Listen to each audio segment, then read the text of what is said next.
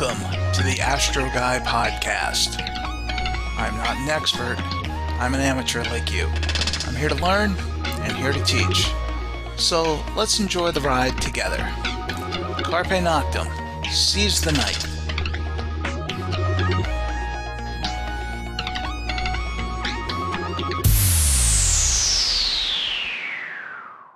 Welcome to the AstroGuy Podcast. I'm your host, Wayne Zuhl. This is a pretty fun episode, but I have to apologize up front. I had some issues with my microphone, which I didn't realize until after the interview was completed, listening to the playback. So unfortunately, my audio quality isn't that great. It's a little tinny, and I apologize for that. I did get a new cable for the microphone, which was the problem, and hopefully it sounds a lot better now than it did. This interview is a lot of fun. I got to interview an old friend, Peter Bealo. Peter is a very active antique telescope collector. He has quite the collection and has some really incredible instruments. He's also a board member at the AAVSO, which is the American Association of Variable Star Observers. Quite the organization. They do a lot. Peter has done quite a lot. So it's very interesting, and I'm sure that you'll enjoy it as much, or if not more than I did. So sit back and enjoy. So it's my pleasure to have an old friend, Peter Bealo, with us on the podcast.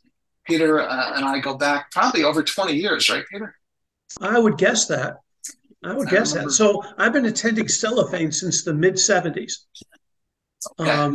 Other than the year Stellafane was shut down, I missed 3. Wow.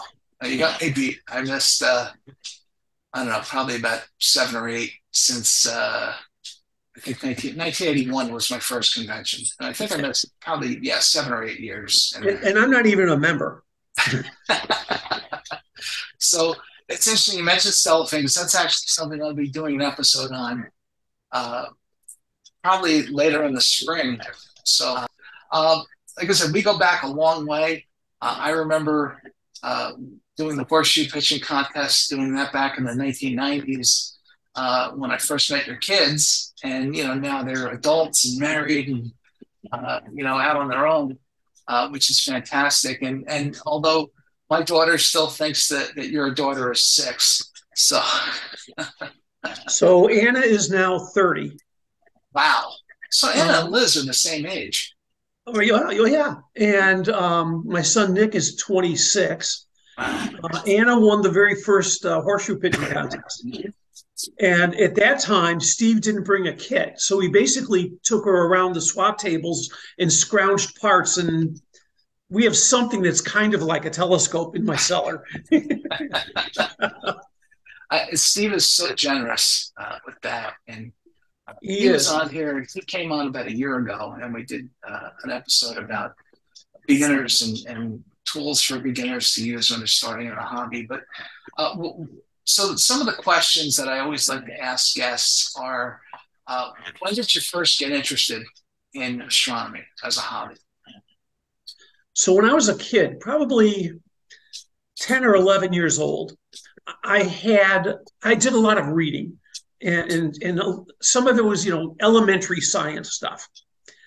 And I grew up in Binghamton, New York, which is in the southern tier. It's like halfway across the state, right on the Pennsylvania border. And Binghamton has a small museum called Robertson Center for the Arts and Sciences, and they had a planetarium. And every now and again, the astronomy club there would hold star parties. And my dad saw, he knew I was interested in kind of science stuff, and they were going to have a star party to show off Saturn at Robertson Center, and he took me. And this is kind of a heady start. My very first view through a telescope was through a 4-inch unitron with a weight drive. Wow. Of Saturn, and it just knocked my socks off. Did that start the fire in you about antique telescopes? Yep. And it turned out they had an astronomy club, and the astronomy club had a juniors section. So I joined that within a couple months. So I've belonged to some astronomy club or another since I was like 12 or 13 years old. And the adults were really good people. I'm still in touch with a couple of them. And they didn't treat us like little kids. We were like junior humans, but still, they treated us reasonably. And my mentor, I still consider him my mentor, is still alive and kicking, Rich DeLuca, who ran the planetarium down there back in the late 70s. Rich, through a huge effort, had an observatory made. It's now called Copernic Center. The club changed its name to the Copernic Society dollars, but Rich had a nice two-domed observatory built, and again, he's still around. He has a few telescopes. We talk every now and again. It was really good times. I was fortunate enough that Binghamton was only about half an hour or so from Candor, New York. In Candor, New York is where Vernonscope was. So, and Don Yair, the owner, treated us kids pretty well. We could show up, with parents obviously driving us, and he'd sell us cosmetic seconds for next to nothing. So we never had to use those crappy Edmund Ramsdens and all that. We all had Brandon IP sets that cost us nothing. So when it comes to observing, what type of objects do you like to observe the most? I'd say I'm primarily a planetary observer. I like the gas giants. And I think my telescope arrays kind of aim towards that. So I have a problem, like many in the hobby do. I'm a hoarder. Okay, I have more telescopes than Carter's got little liver pills, as they say. These days, I say I do most observing on I have a year and a half ago, I picked up a 5-inch Brandon refractor. So it's 5-inch f8 apo with a Roland Kristen lens in it. And I love that telescope. Now I have a 6-inch astrophysics f9 as well. But to be perfectly honest, they're pretty close in performance. And now that I'm in my 60s, it's a pain to put that 6-inch tube assembly on. It gets me nervous trying to put it up on that mount, German equatorial, whereas the 5-inch is well within my range. Big scopes are a little scary like that. I know you've got, which kind of leads me into an offshoot question here, but I know you're interested in antique telescopes, and you've got some very, very cool instruments. Do you want to tell us a little bit about some of that? Sure. Along the way, I've picked up I have a 4-inch, like F15-ish Alvin Clark on a German equatorial. I've got a 3.5-inch Mogi, from Plainfield, New Jersey. And I have, and I'll show a picture of this later. I've got a pair of 4-inch F15 Brashear refractors on a common equatorial mount. One of the pair has a lens corrected for visual use. The other's corrected for photographic use. I'm jealous. But that's still a work in progress. But the thing that got me going, I'd say, in classics, okay, I read a lot, and I digest and think about what I read. Okay. And a lot of people don't do that, Wayne. And about sometime when the heck was this? Late 90s, there was a press release in Sky and Telescope from a company called Taurus Instruments. And Taurus was announced that they got the contract to build the replacement telescope for Queen's College in Kingston, Ontario. And I'm the only person, I believe, who looked at that press release and said, what's it replacing? So the internet was relatively new, but Queen's College had a website. And they had a 15.5-inch Fecker Cassegrain. Fecker is a successor to Brashear. So I I also like, I don't mind writing emails to people, and I'm not good with the word no. You find ways around no. You as a realtor know that.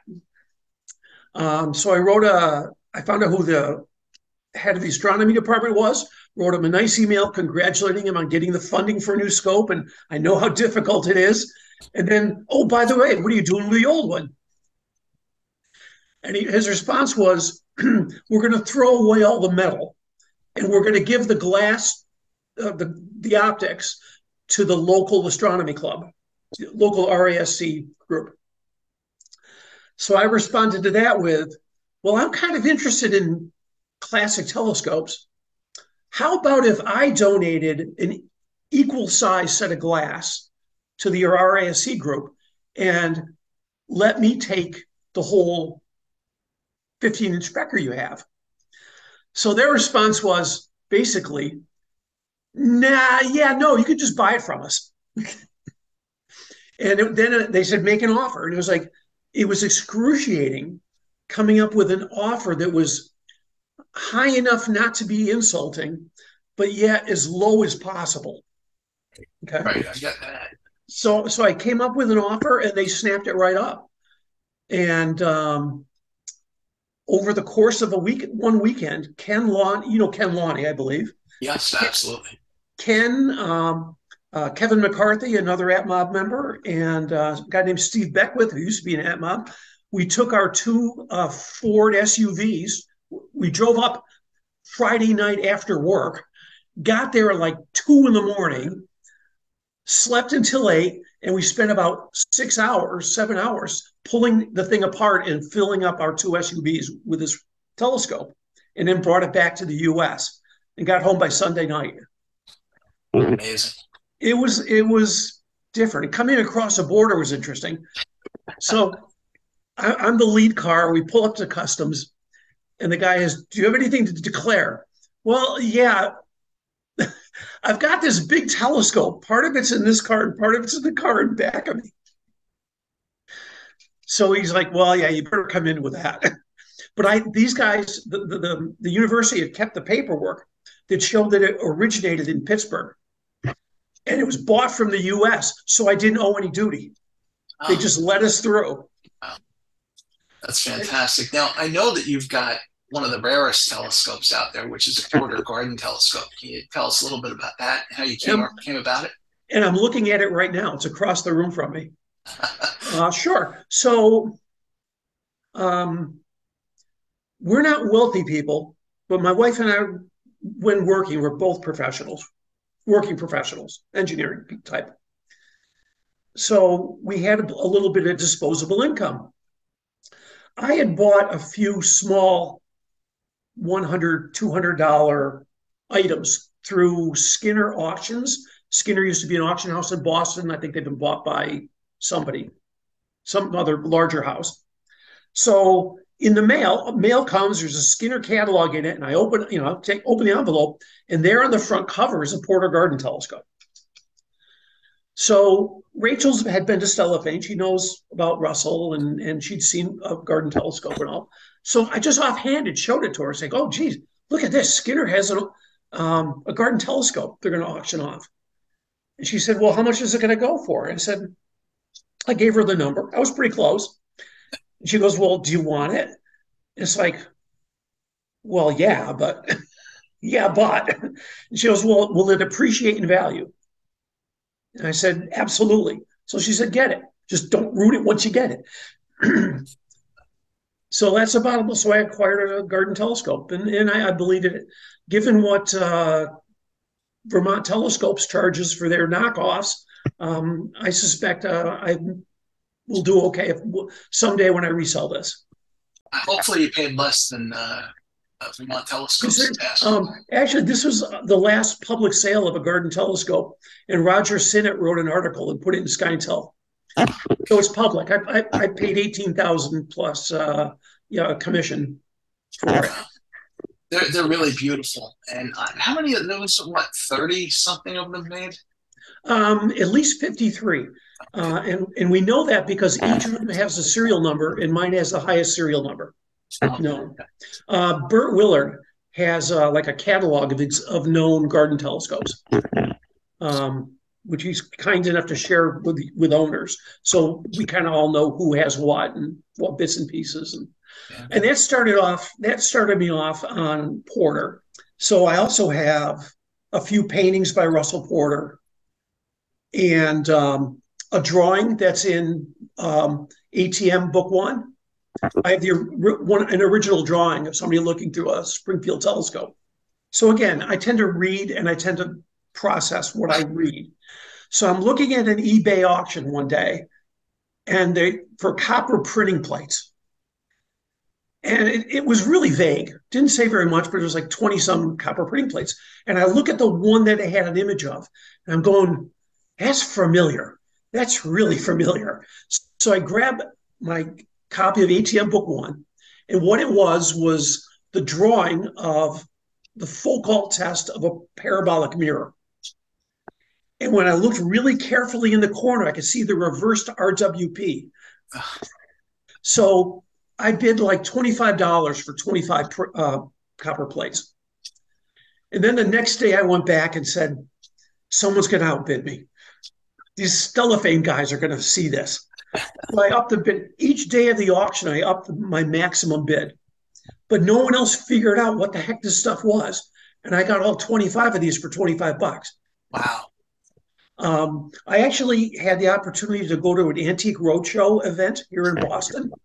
And I took it into their book guy. What's his name? Ken Glass, I think it is. He owns a Brattle Street bookstore. And a decade ago, he thought they'd be worth about $100 each. I think he doesn't know the amateur astronomy world. I think he's shy on those. But what I'd like to do is actually use them in print. I keep talking about doing this, but I haven't. Like print like note cards or calendars, okay? And use that as a fundraiser for somebody, Anti-Telescope Society or STMs or whoever. I talked about doing it a while back, but one STM member gave me a lot of grief about violating copyright. So I kind of set that aside. Yeah, and it's really cool. Like, so in ATM Book 1, there's a set of drawings of Porter's on different forms of telescope mounts, where he starts off with a drawing of a surveyor, a transit, and then he tilts it to make it equatorial, and then he makes a German equatorial and a yoke, and just different. I have all those copper plates for those drawings. And the people who had them, by the way, was a metal recycling place in Newark, New Jersey. The publisher had sold them all their copper printing plates, and then these guys were trying to see if there was a market for any of them before they melted them. That's amazing. That's what a great find. So, and by the way, these are clearly going to end up in Vermont. One of the neat things is, like I mentioned, I have this drawing, a Porter drawing that ended up in the book. I have the copper printing plate from the drawing, and I have them mounted together. That's really spectacular stuff. Now, I need to thank the Springfield telescope makers. I had those plates for a few years when the drawing came available at an auction house, and I reached out, and people like Matt and Bert, knew I had these things, and I reached out to them both. And I said, guys, let me get the drawing. Don't bid against me. I'm going to put it together with the copper printing plate, mount it all up, and at some point in the future, it's heading up your way at no cost. I remember that going around on the STM list, and the people you're referring to, Matt Considine and Bert Willard. Yeah. So I'm very thankful. I mean, it was the only way to easily get them together quickly. Otherwise, you'd have to wait until I'm like almost dead, which could be tomorrow, but it could be 30 years from now, before it ends up there. Well, let's hope it's the latter. Well, we're kind of hoping. So, besides astronomy, and I know we're going to dive into something you're really passionate about, but do you have other science interests as well? I mean, it sounds like you do. Geez, what's he talking about? Do I have other science interests? Yeah, I have I've known about like AAVSO, the American Association of Variable Star Observers, since I was a kid. They were in the sky and telling all this, but I never really took the time to do anything with it or join up. And every year I'd go to Stellafane, and even between Stellafanes, I go to Amateur Telescope Makers of Boston meetings, and Mario Mata would be there pushing AAVSO membership and the cool things we do and all this. I frankly didn't have a lot of time growing up. I was raising a couple kids and all that. But at the start of COVID, it was like I was retired already. Somehow I noticed, again, I read things and I noticed, and AAVSO has classes on various aspects of observing and data analysis. And because of COVID, they were offering the courses for free just to give people something to do. So I started taking classes, and I ended up taking a class on how to image exoplanets and analyze exoplanet transit data. Another one on analyzing CCD or CMOS images for variable stars, a couple of things like that. And it's like I took a couple of them for free, and it's like, I really need to join this group. They're providing good stuff. They're doing good things for the astronomy community, and I have time, and I've just used some of their resources, so I owe them. So I ended up joining AAVSO. I've known some members for a long time anyhow. And as soon as I joined, I noted that AAVSO has a network of telescopes around the world that I can get data from. I just have to put a single-page proposal together, and if they're not doing data on it or imaging of a particular star for someone else, they put you in. So I started putting proposals in, and I've had like 12 of them accepted. And over the last 3 years, I've submitted about 15,500 observations to their database. And about half of them are data on stars that no one else observes. And I guess the way I do that is, like, I'm looking at your background there. There's a ton of stars in the background.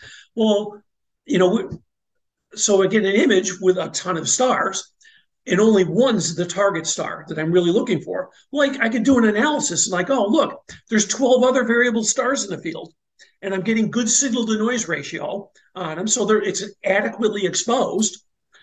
I might as well submit data on all of them, because if you're going to go through the process of doing one, it takes no more effort to do a dozen or 20, right? And then I started looking at the stars I was reporting on. It's like, oh, no one's reported on this star in 10 years. Somebody did back in 1980 for some reason. Well, so we're just filling in the data. So we've been doing that, and then I'm also a big believer, Wayne, in kind of giving back. So I was taking a lot of data, somewhere around the 8,000 or 9,000 data point region. I saw that the people who run the network of telescopes were looking for someone to review the images off of one of the network telescopes.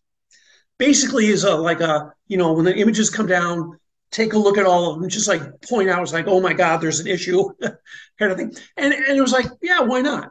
So now, like 2 or 3 days a week, I get 50 or 100 images, just to scroll through quickly from a 24-inch Cassegrain down in the Texas Hill Country, and just to review and point out if there's any issues. And there haven't been.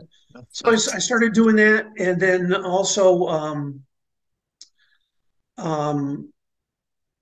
I was contacted about whether I'd be interested in running for the board. Their board of directors. Basically, they had 3 slots every year that are open for the board, and they find 6 people to run. And I thought, yeah, sure, put my name in the hat. Nobody knows me, but you need 6. So what the heck, right? Son of a gun, I won one of the slots this year. So I mean, AAVSO is kind of I'll call it a real organization. There's 5 staff members. We have a budget of about $1 million a year. So it's a reasonably sized nonprofit. And I'm learning. I've only been on the board a month and a half, but I know most of the board members now, and they're all quite interesting people. And one of our friends is Dr. Chris Larson, who is a past president of the AAVSO. Indeed. I know she's told me she will come on here. We just haven't been able to sync up our times to make that happen. But she'll come on and talk about some of her research, or I'd love to have her talk about the AAVSO, but she's a very accomplished astronomy professor at Central Connecticut State University. But I think we're kind of leaning into what your presentation really is about. So why don't I let you just go right into it? Okay, good. So this is just a shot of my backyard observatory. I have a 12 by 16 foot roll-off observatory. Usually have two telescopes mounted in it. This is back quite a while back, because we still had swings and such in the backyard as well. Now that the kids are 26 and 30, we don't have that anymore. And I mentioned the telescope I got from Queen's University, up in Kingston. This is a picture of it in its dome. Weighs, give or take windage, it weighs about 1,000 pounds. We had one day to disassemble it, take it out of the observatory, put it into cars, and then get home. It was interesting pulling this thing down. The fork is welded steel, and the fork alone weighed about 300 pounds. And we had to lower it down through like a ship's ladder. To get up the observatory was almost a vertical ladder to climb into it. And all we had was clothesline rope, really weak stuff. So we had like 4 or 5, pieces of rope on it, lowering it down. And this undergraduate student jumps underneath it and yells, "If it breaks, I'll catch it." Like, no, it'll kill you. Anyhow, that's the group of us who got the telescope out: Steve Beckworth, Kevin McCarthy, and Ken Lowney, and the rest of them are university people up there. Nice folks, kept it in great shape. When I had it set up in the observatory, it looked like this. Kind of took up my whole observatory. I have since pulled it down, and I've repainted the whole thing and re-lubed it and all, but I haven't put it up because it takes my whole observatory, and I'd rather have 2 systems in it. So to be honest, I'm not quite sure what I'm going to do with it at this point. So the next thing I wandered into, telescope-wise, is on some auction or another, there were a whole bunch of 3.5 by 4 or 4.5 inch glass plate negatives. And they were, and I ended up over the course of a few years buying hundreds of them. Okay, for next to nothing. It didn't cost me anything. I spent $50 or $100. And there are pictures of this telescope, and I'm thinking to myself, wow, 2 telescope, OTAs. This is a plate holder, obviously. I mean, what's going on? And it was from Chicago. It was Greenview Observatory in Chicago. And the people who did the imaging is from around 1920 to around 1945-ish. They did some cool stuff. Like this is I hope you can see my pointer. This is Comet Finster. Don't ask me the year.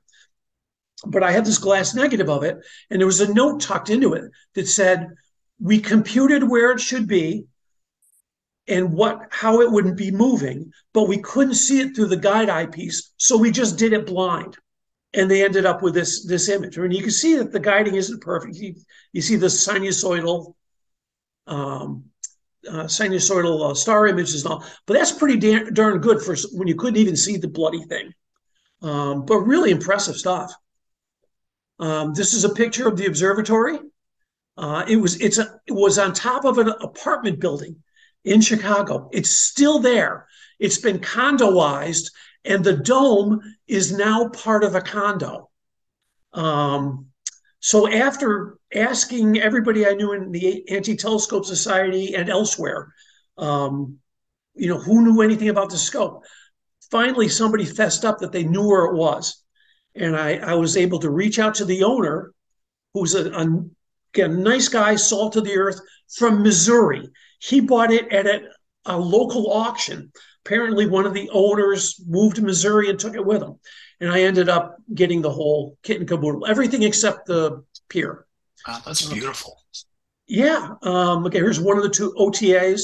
The second one, eyepiece box. There's a filer micrometer that comes with it, Herschel wedge, everything but the pier. And I had a local steel company make me a pier that would match it. I have that. It's a matter of taking the time to do some sanding and repainting and get it all together, and then figure out where I'm going to put it. So I've been and this up here is a wide field plate camera that a number of the images I have from them came out of. So, and this didn't cost all that much either. An interesting vignette. So I flew to Missouri, went to this guy's house. We made a crate, put all the mechanics in it and had it shipped home. And I took all the glass, the eyepieces, the objectives, all that, and I put them in my carry-on luggage. So I'm in, I don't even know, East, I don't want to say anything too rude. East Oshkosh, Missouri, tiny little airport. And I'm running my bag through the x-ray machine thinking, what's this guy going to say? And he runs through the machine, he looks at me and he goes, are those antique telescope lenses? Honest to God. I was shocked. And it turns out we had a long chat because there was nobody at that airport. This guy is a collector of 8-track tape decks. Wow. Who knew that people collected 8-track tape decks? Why would you collect those? And I learned, and I'll pass on to all of your many viewers, the 8-track tape deck was invented by a guy named Lear, the same guy who did Learjets. And apparently a Lear branded 8-track tape deck is worth real money to some people. I don't know how many people, but to some people out there. But that was an interesting trip. So this is my garden telescope that I'm looking at. Had the opportunity to send that to the Science Museum in London for 2 years for an exhibit that they did. I was very glad when it came back. Frankly, I'll be perfectly honest, they didn't want to send it back. And it took some convincing. Okay, so this is a Porter drawing I have. Again, it should look familiar. And it's tough to see it, but down underneath it's the final printing plate that was used to print the books. And that's a drawing of somebody looking through a Springfield mount, which was a mount made so you could be seated for the entire time at the same spot. The eyepiece didn't move. Everything else moved. Yeah, the only downside I can tell that mount is this counterweight hanging off the end there. That's an accident waiting to happen. Yes, it is. And we have a couple other Porter paintings. Interestingly enough, this one on the left, it's titled A Garden Telescope, and it was made in 1919, which is about 7 years, I guess, before he came out with the real final product garden telescopes. And the idea was a permanently mounted, mainly made of concrete, it looks like, telescope. I was unaware of such a thing. Bert was unaware of such a thing was devised or thought of at some point. One interesting thing on this drawing is that, and you can't really see it on this scale, but down at the bottom, there's a cutaway of the optical train. So it was almost like Porter did the Mount Palomar drawings with the cutaway stuff. Yeah. Well, this shows the outside and then kind of in the same image, the inside as well. So it was maybe an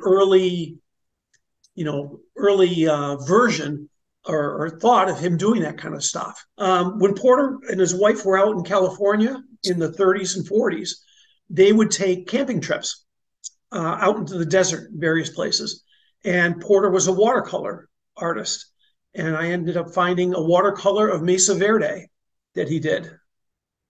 And strangely enough, this one was in Concord, New Hampshire, about 35 miles from my house. The woman had no idea who Porter was and all, but her whole house was decorated in paintings from the Southwest. So I guess the rest of what I was going to talk about is a little bit about variable star imaging and AAVSO. And I know I'm preaching to the choir on this, Wayne, but if you're already doing astrophotography, why not expand kind of the scope of what you're doing a little bit and do some scientific imaging? If you've got a CMOS or CCD camera, you've got the proper lenses or telescope, you can be doing variable star observing and reporting images. And I've seen some people successfully use cell phones, just naked raw cell phones, to do variable star imaging. It's not God's gift to precision, but it beats zero, right? And it's really useful for like in school projects, high school or early college. This field is M42.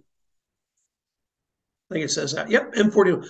It's big stellar nursery, chock full of variables. Anytime you take an image of the Orion Nebula, you've got to be imaging 50 to 100 variable stars. The question is, what do you do with them? Just make the pretty picture, or take that image, do some analysis, and report on those stars. One way to get into this is AAVSO sends out alerts to 2 or 3 times a month, which are basically professionals asking amateurs for help observing targets. A lot of them are in conjunction with Hubble, JWST, or other space-based observations. So somebody's going to observe some particular couple stars with Hubble. They want to know how they look as the run-up to their observing time and right after their observing time. So AAVSO puts out an alert. Hey, we're looking for images of these stars, and it helps these astronomers from these universities. It's kind of cool. They can be found on the AAVSO forums. Don't have to be a member to go into the forums. One of the cool things about doing some of this variable star observing, for professionals. So when I first started, I started by requesting images because of some of these alerts that came out. Well, I started observing this one star for about 2 months. And out of nowhere, I get this email from a professor at Leiden University in Belgium thanking me for observing his target, which is kind of cool, and how it's helping him. And then one thing led to another. We went back and forth a little bit, and he goes, "Oh yeah, and I could use some help with this star, and this star as well. I just don't have the time to do all the monitoring." So I've been observing 3 or 4 stars now for this guy in Belgium. Kind of the whole purpose of AAVSO, isn't it? Yes, indeed. Now, again, one of the things we have at AAVSO is AAVSO Net, or as I say it, tongue in cheek, you too can take photometric images with telescopes worldwide with apertures up to 24 inches without spending a fortune. So we've got a number of remote access telescopes. We collect photometric images for AAVSO members. Other than membership in the organization, there's no other charge. It's not like, $100 per hour at iTelescope or something like that. Run by AAVSO volunteers. We do about this. The network does about 15,000 images per month across the network. And we've got scopes, both large and small telescopes in northern and southern hemisphere for full sky access. So if you want to image something down near the South Pole, we can do that. And there's an established kind of, Wayne, one of the things I hear you fetch about periodically is image processing in all the different ways. We've got basically an automatic pipeline to produce calibrated images, because we're not looking to bring up nebulosity in this. All we're looking for is a really good signal to noise ratio across a flat fielded image. The pretty pictures aren't what you're after. Right. Although I actually, one of my targets is in the Pleiades, and I get about a third of the Pleiades, the area of the Pleiades, in my image. I've been toying with the idea of finding 2 other variables so I could do the whole Pleiades and then stack them all. But I think somebody might get angry at me for that one. Like I said, the cost is zip. Just AAVSO membership, no hourly fee. So I'm doing about 80 hours. Back of the envelope calculation, I do about 80 hours of observation through AAVSO Net scopes per year, which gives me a cost of 1 hour per $1 per observing hour, which is less than I pay just for my own telescope in the backyard, just for minor upkeep. So it's very inexpensive. There's fundamentally two system types. What we call bright star monitors, which are Takahashi Epsilon 180 astrographs, which are, I'm sure you know, top of the line wide field astrographs. Yeah, they're amazing. Yeah, with an ASI 183 cameras, and we do photometry down to about 15th magnitude, 60 by 90 minute fields of views, nice. And we got, again, both north and southern hemispheres. Because we've got several in the northern hemisphere, I even have had the opportunities to do like multiple images per star on a given evening.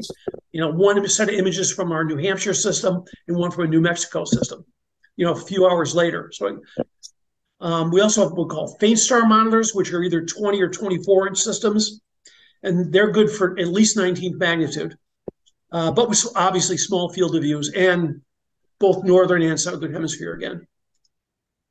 I'm not going to go through these. This is just a list of the bright star monitors and where they are. If anybody's interested, I'd be happy to send this presentation out. This is a list of our faint star monitors.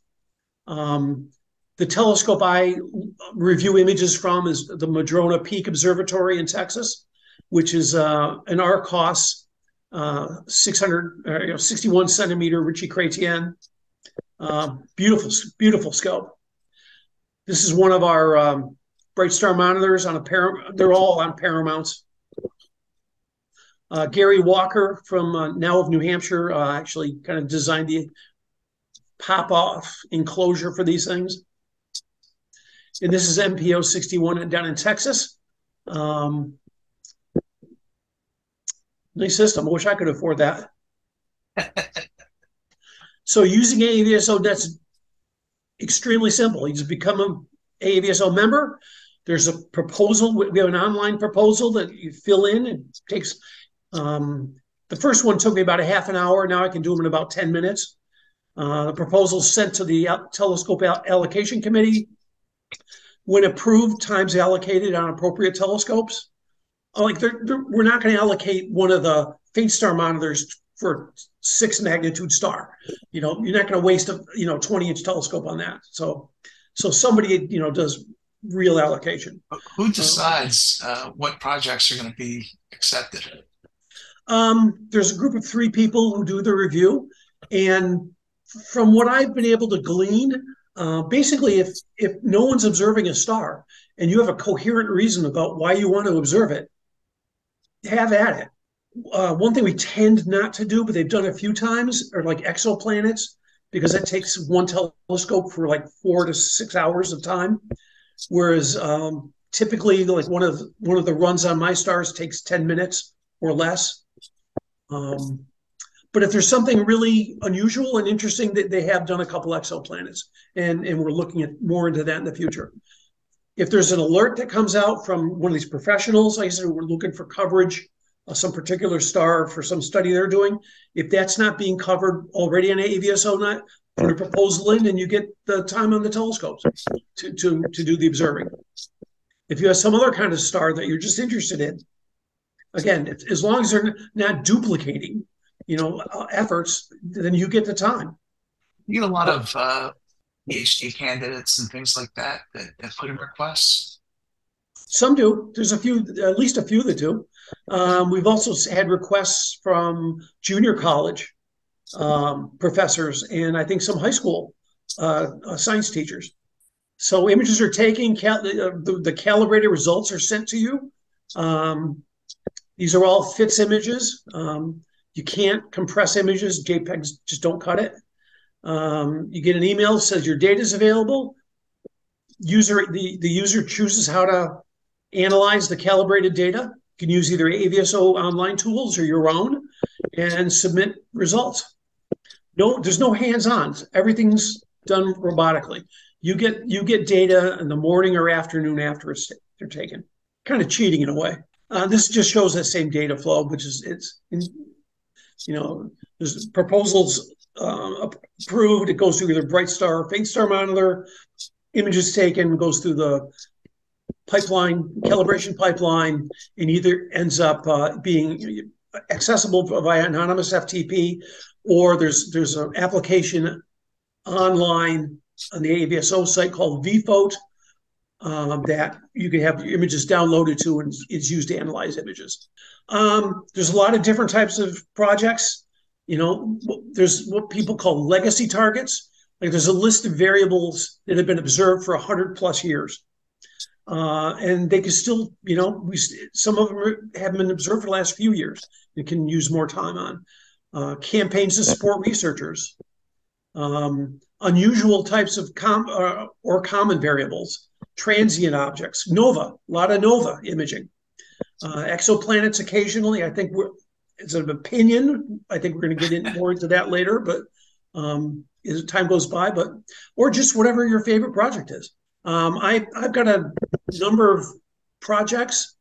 I guess my favorite, if I can say that, is V1117 Hercules. Of course, it's everyone's favorite. No, it isn't. It's what's called an Uxor variable, named after the first variable star of this type discovered, UX Orionis. And it's basically it's a star with a rotating or a gas and dust cloud obscuring it partly, and it causes variability. I'm observing a couple other stars like that. For me, I have no interest in observing like a eclipsing binary. That's like predictable. As long as physics works, there'll be an eclipse, next week at this time. There's an active galactic nucleus called NSV 6690 that a group of Chinese researchers believe they've published that it might collapse. The two binary black holes that make it up might collapse soon. And they've asked for observations of that. That seems like a reason. And by soon, they think within 300 days. Wow. Now, are they right? Who knows? But, we've got the network. Let's just monitor as we can. And is that the catalog number for the galaxy? Yes. Okay. So it's a pretty faint galaxy. About 15th magnitude. Yeah. It's right next to about a 12th magnitude galaxy. I'm doing, I think, 5-minute exposures in blue, green, red, and infrared on the bright star monitors. Somebody had interest in BU Taurus, which is a Pleione. I've been observing that pretty regularly. And again, there's a ton of other variables in the same field. So I'm providing data on 21 other Pleiades variables as well. One of the problems in the Pleiades is to do photometry, you compare basically the brightness of your variable star to brightness of fixed stars in the same field. There aren't a lot of fixed stars in the Pleiades. I've got 3. I've got a 3 in a 1 by 1.5 degree field. That's it. So this is actually old. I have a couple more to add to this. These are variables I'm reporting on. And another way to look at it is how often have these been looked at? So these are my accepted proposals to look at these stars. Along with them, I'm getting all of these other stars to report. And the ones that are in green haven't had anybody report on them for at least 5 years. So I'm the only person following them. I think that's a reasonable reason to do that. Yeah. Okay, here's my favorite, V1117. So these are years across here. And this starts at around 2004. It goes to 2019. So from 2004 through 2018-ish, this star faded by 2 to 3 magnitudes once every roughly 400 days. And it was rough. It's not exact, okay? But then as we come into more modern times, 18, 19, something weird's been going on. I've been observing it through that period. So taking a closer look just from 2018 through 2019 to 2021, we have fades now where the star will go from being its brightest down to its faintest in a week. and the time periods between, the peak to peak, faint to faint, has been between a week and 21 days. So something's clearly going on with this gas cloud, and I don't know what. The reason we have multiple colored dots there is this just shows you what colors I'm imaging it in. And these aren't just my images. There's a couple other folks using their home telescopes to images. The blue dots are imaged in blue, green in green, the red in red, and purplish is infrared, near infrared observations. So it's kind of going nuts, and we don't know why yet. And we're just coming out. So there was a time here where there was no observations. That's because it was too close to the sun. Over the last week, I've had 2 sets of observations come into me, but it's pretty sparse yet for this year. We're just coming out from behind the sun. So we'll see what happens this year. And that's really all I really wanted to present tonight. That's really, really cool. So it's amateurs for the most part. I mean, obviously you're collaborating with professionals, but a lot of amateurs are doing this. Oh, yeah. And, you're saying you don't need special equipment. So, I could take my doublet refractor and a color CMOS camera and go at it. Yes, sir. You can. And I'll tell you, an odd thing that most people don't consider until you get into it, we don't even want it dead on focus, Wayne. We'd rather have the stars kind of bloated out over across 4 to 6 or so pixels. If a star's focused on 1 pixel and 1 pixel alone, well, what if the next image is on the next pixel? Those pixels aren't identical. Right. If you sit there, if you smear them over, 4 or 5 pixels wide, so it's like a total of like 20 pixels, think of a circle, in a circle, you're just getting a better average. The processing is much easier than the rigmarole you go through for those beautiful images you take. Thank you for that. But it's the workflow on what I do is not really that time consuming. It's just the time consuming part is all the little fiddling that you do to get it just right. I'm never happy with an image that I take. But sure. Is it better? I'm assuming that monochrome images are going to give you more accuracy, certainly going to give you more sensitivity. Monochrome. With filters. With filters, yeah. Yeah, it's an interesting subject, actually. So one of the things we're going through, AAVSO and the whole astronomy hobby, if you will, is we have so AAVSO's got a library of images over 111 years. Okay? For the most part, up until like in the last decade, well, actually, up until like 2 decades ago, they were primarily visual, which means the precision isn't really good. You're estimating the brightness of a star in comparison to 2 other stars using your eye, and you're probably not good to better than 1/10 of a magnitude. Okay, where spacecraft are measuring to the 1,000. Okay, big difference. So once we get into CMOS and CCD imaging, we can, and as long as you're on the non-saturated section of the exposure curve, right? You can get down to 0.01 or 0.02 magnitude. And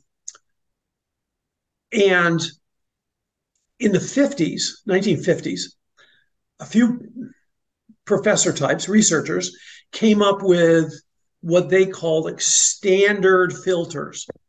And they're not the same standard we use for normal astrophotography. The blue filter has a different profile. The green has a little different profile. And one key thing is they all, none of the standard filters have any infrared transmission. If I took many of the photographic filters we use today, there's a bump in the infrared. Mm-hmm. So you're taking a picture of a red star, but you have a blue filter. So it ought to be really faint, but it's a little brighter than it should be because that filter is letting through a little infrared. So there's, we're trying to figure out how to get around those things. Like you might, put an infrared blocking filter in the path and just leave it there. And only do your scientific imaging in blue, green, and red. But those kind of, as long as we know what filters are, what kind of filters they were, they're very useful. Again, the Bayer filters in a DSLR are fine as long as they're reported out as the Bayer filters in DSLR. So they're not comparing to different filter set. Okay.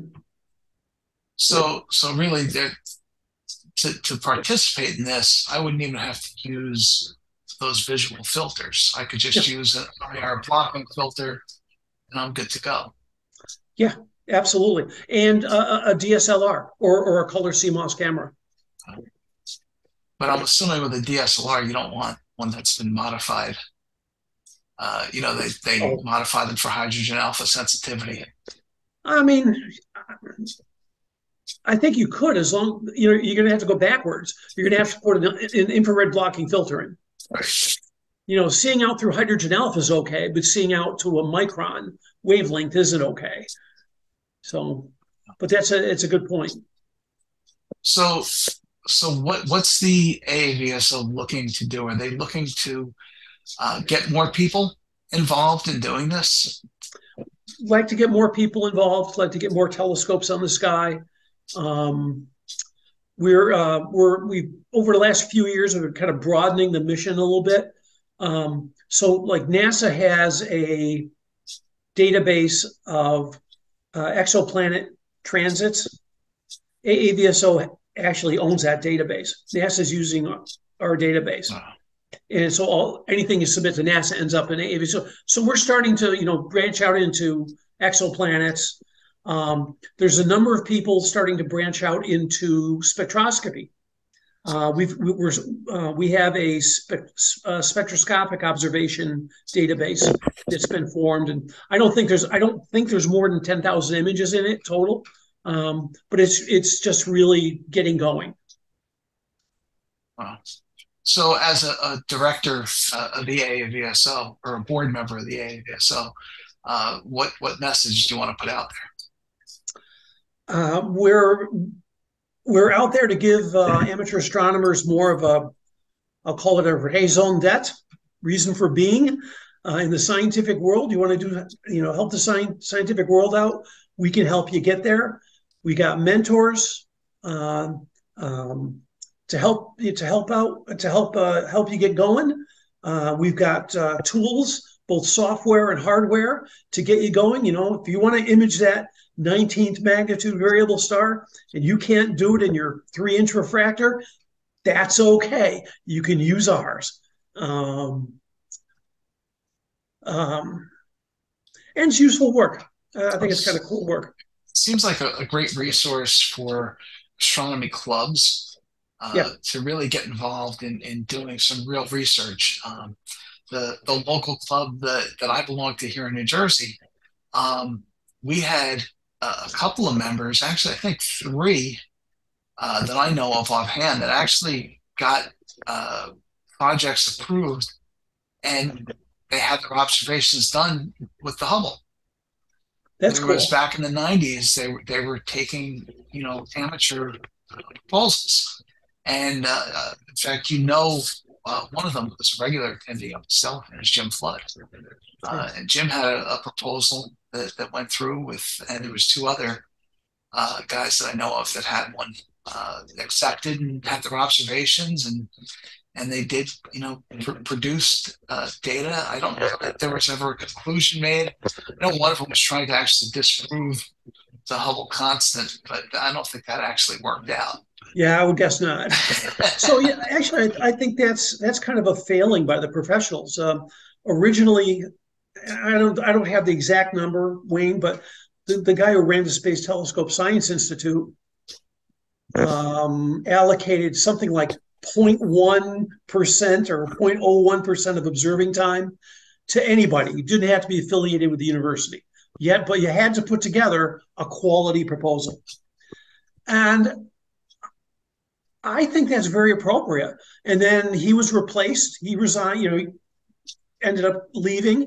And the next person who went in said, well, why shouldn't they be all university people? I mean, it's so artificially narrowing, and it wasn't even a percent of the observing time being allocated. It was, it was a tenth or 100th% of observing time. It was almost nothing, right? But it encouraged the public to interact and take observations and get in the press for your observations.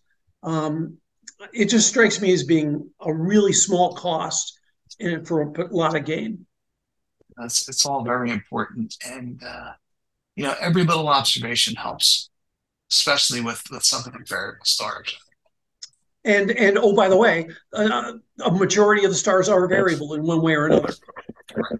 Some of them are just like our sun, though, where the sunspots make it variable. As you rotate around, you got different area of the sun being blocked, but we can measure stars that way, and some are known. A lot of them are known to be, oh yeah, there's your sunspot stars. But then there's other cool stuff going on.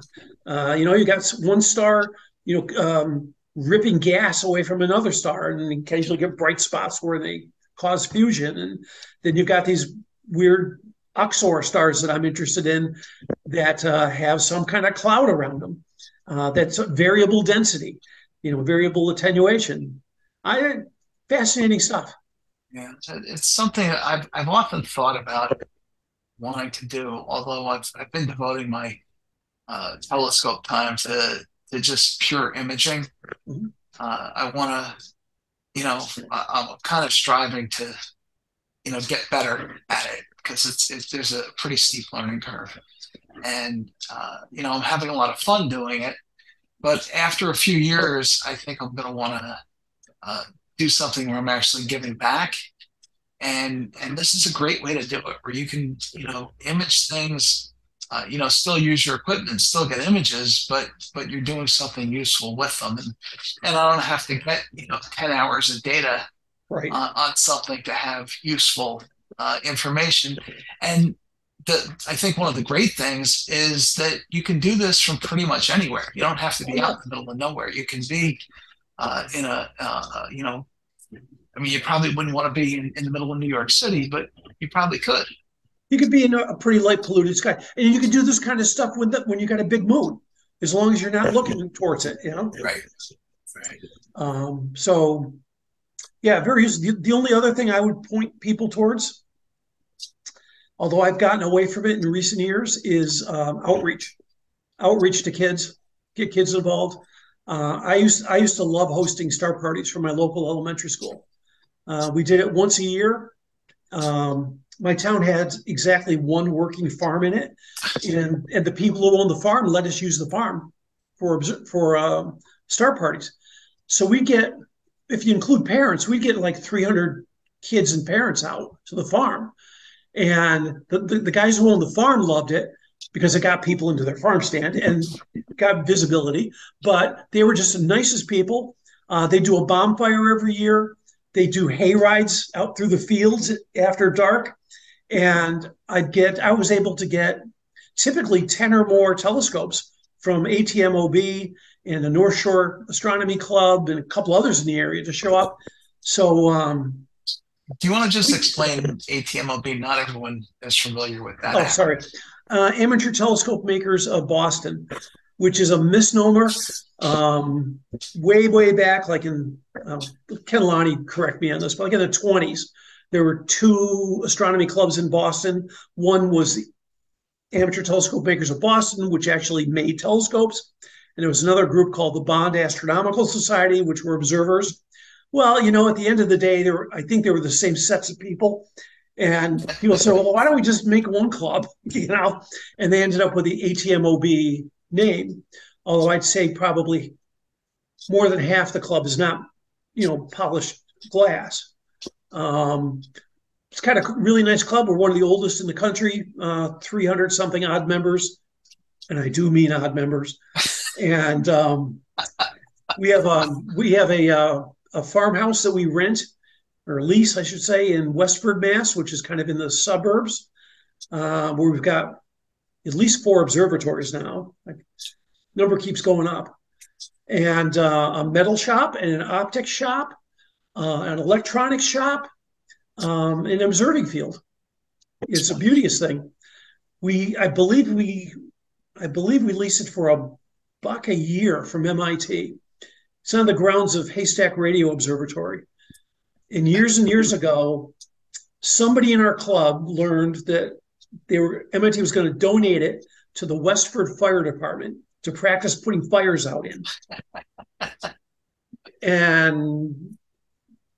But MIT was willing to call that off and lease it to us instead.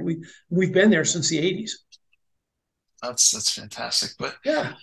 So Peter, I want to thank you for your time, and it's always a pleasure whenever we get together. Like I said, we go back a long way, and you're a very interesting person, and you've got, besides the AAVSO and the observing, but the stuff with the antique telescopes, everything else, you're really reaching toward the pinnacle of the amateur side of this hobby. And it's just fantastic. So again, I want to thank you for your time, and it was a pleasure to have you on. Wayne, it's always fun talking to you. And I just wish we could see you more than once a year. Thank you for sharing our time in learning about the AAVSO and all the different parts of amateur astronomy that Peter is involved in. He really is a terrific person, and it was an honor for me to have him on here, and I hope that you enjoyed it as much as I did. Again, I apologize about the quality of my audio on this episode. My microphone cable was cut, and I didn't realize it until it was too late. But I do have a new cable, and everything sounds, in my opinion, I think it sounds a lot better now. I hope you enjoy it as well. So that's all for this episode. I want to thank you for tuning in. I hope you found our time together to be fun and helpful. As always, if you have questions or episode suggestions, please email us at astroguypodcast@gmail.com or leave us a text or a voicemail message at 973-404-0380.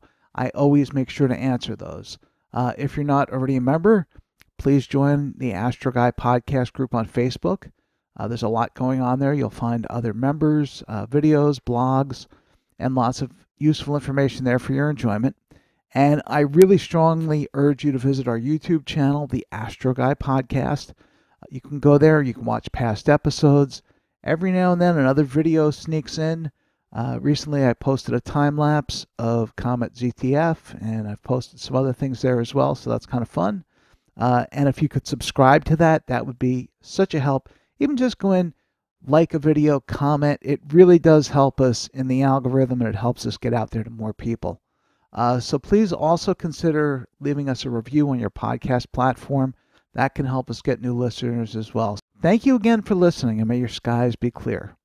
As always, Carpe Noctem, seize the night.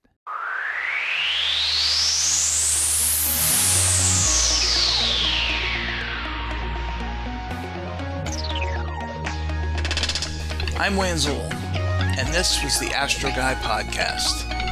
Thank you for listening. As always, your questions, comments, and suggestions are welcome. Keep wondering. Keep your eyes on the sky. Have fun. Carpe Noctem. Seize the night.